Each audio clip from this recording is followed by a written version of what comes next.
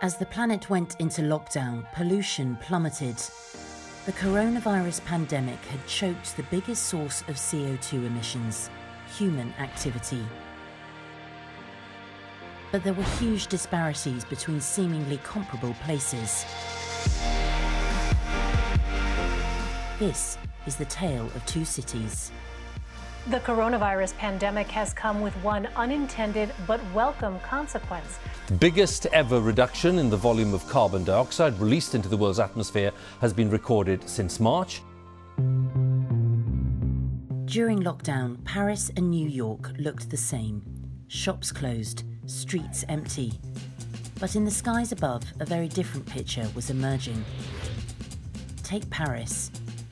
In March, the city saw a drop in CO2 of around 70%. Now compare New York, which has a very similar population density. Like Paris, it was also in lockdown during March. Despite this, the drop in CO2 emissions was just 10%.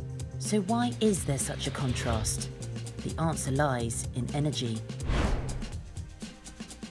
In the wake of the 1973 oil crisis, the Prime Minister, Pierre Mesmer, made a crucial policy to generate all of France's electricity from nuclear power.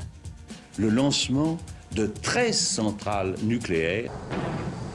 It was highly controversial, but today 75% of France's energy comes from nuclear. In New York, the situation is somewhat different.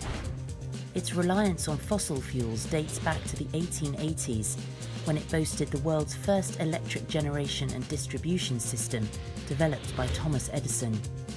And while many cities now import their power from further afield, New York City has retained some of that history. Today, the city still has 24 power plants of its own.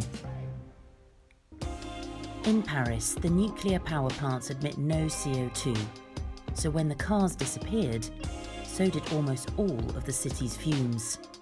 In New York, the traffic is notorious, but it's not a big contributor when you compare it to the rest of the city's total infrastructure. So lockdown only made a dent on overall emissions. Two cities, two very different outcomes. The consequences of historic decisions revealing themselves in a modern crisis. For more information on this topic, keep an eye out for the other episodes in our climate series.